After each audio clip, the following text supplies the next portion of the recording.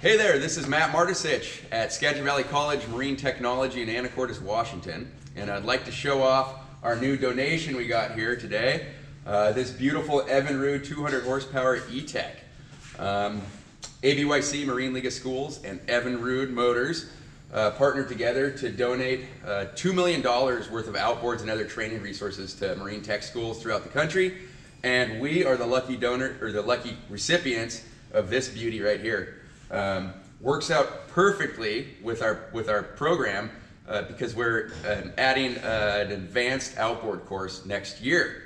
So we will have this as a wonderful training aid. The only problem with the big thing is moving it around. So we've been trying to figure out, since it showed up, what we're going to do with it, and we have the perfect solution. We also had a donation a little while before that of this beautiful boat here.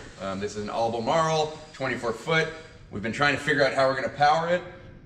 Our wish list was to get a big outboard for it, and fortune has it, we have our outboard now. So we're in search of a pod now or some way to mount it on the back of this, and it should be really awesome and great for the students. See you next time.